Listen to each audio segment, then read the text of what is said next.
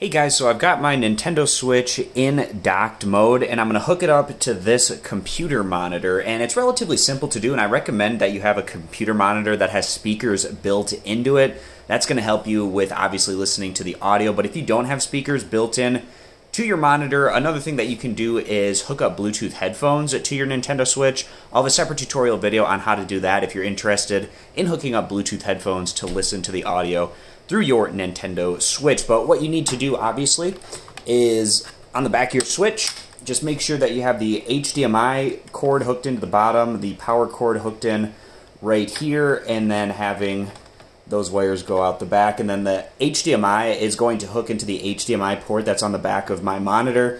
And then the power cord is, of course, going to be plugged in to the wall outlet. So taking the other end of the HDMI port, I'm going to go ahead and plug it into the back of my monitor.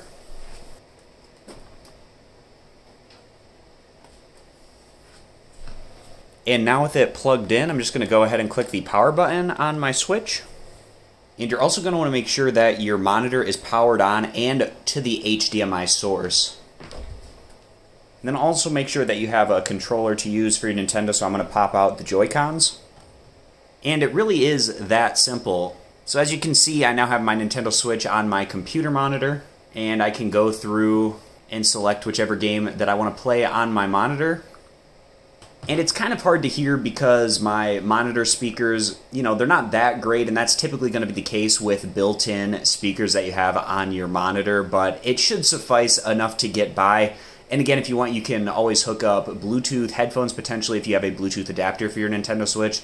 So that's another audio option that you can go with, but it's just a really nice, easy, convenient way to go about playing your Nintendo Switch if you'd like to do so on a computer monitor. It's just as simple as hooking in the HDMI to the back, making sure that it's powered on and that your monitor is turned on and on the HDMI input. So I hope this video is helpful. I appreciate you guys stopping by. Consider subscribing, and I'll catch you back here next time.